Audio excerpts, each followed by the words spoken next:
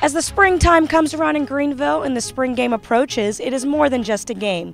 Throughout the weekend, several events surround the spring game to get fans excited for what's to come.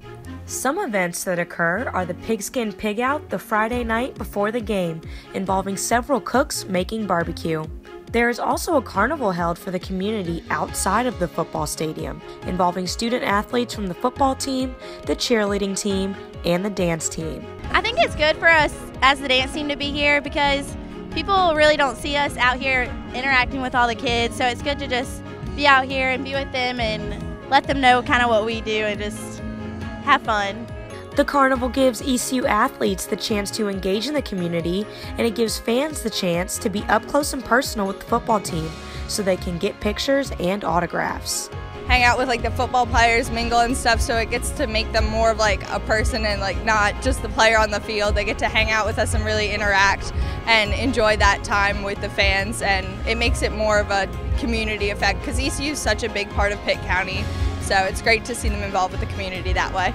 Athletes enjoy getting the opportunity to socialize with the community. I enjoy getting to interact with the kids the most, probably.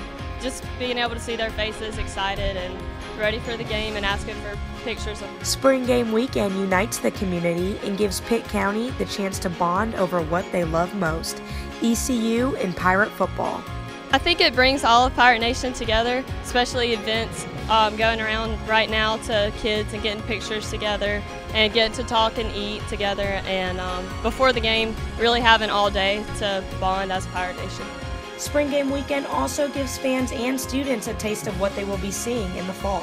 As a student, it just gives us one more opportunity to come out and like enjoy Pirate football in the springtime because we don't get to see it till the fall. And so it's definitely something we love to participate in and really enjoy that. For Campus Connect from East Carolina, I'm Blair Berry.